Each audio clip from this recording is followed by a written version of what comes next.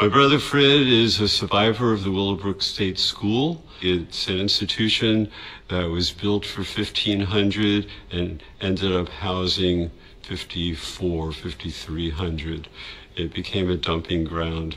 It was a school in name only, and he got out when he was 20. So he spent 16 years there.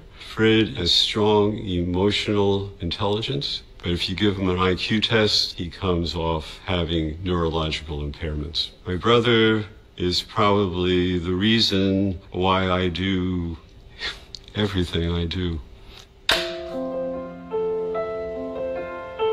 The care for people with intellectual disabilities has changed immensely since the 50s when Fred first went into the state school.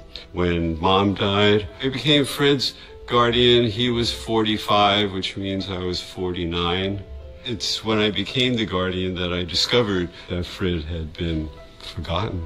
He was in a group home for 20 years, and we got him out of there. What we found from Freddie was an artist. With assistance, he would write poetry. There were many, many talents there. He had learned that he can dictate his future.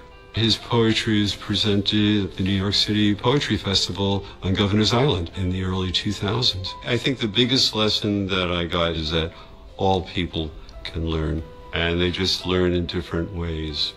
I chose to create this course that puts people with and without disabilities in the same classroom to start thinking differently. Because a lot of the folks may not speak clearly or are not verbal. The students learn how to communicate in a different way.